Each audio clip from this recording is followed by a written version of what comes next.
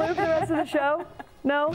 Oh, all right. I'm told no. Okay, so let's keep going. Pac-12's leading scorer Kelsey Plum and UW taking on Colorado in the nightcap. Early on, Chantel Osahor getting the steal and gets it to Plum, who just breaks so many ankles on her way to the hoop. She changes speed. She's quick. She finishes. Her handle is on point.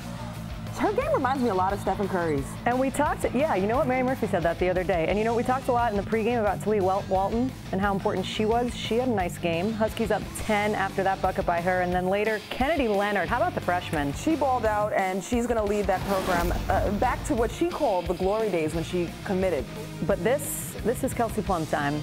Oh, my gosh. She took over in the second quarter. The three, I mean, let's just sit back and enjoy this, because this is special.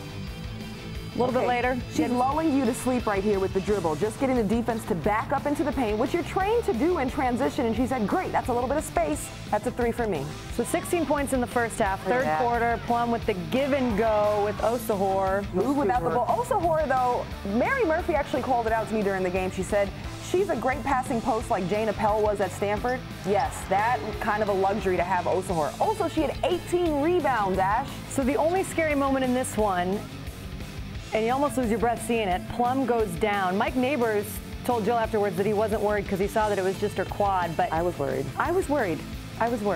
But the good news is she walks off on her own accord. She would return to the game. She finishes with 27 points. First time since Colorado joined the Pac-12 that they didn't win their opening game in the conference tournament. Huskies never trailed Plum. Well, she had almost half of her team points.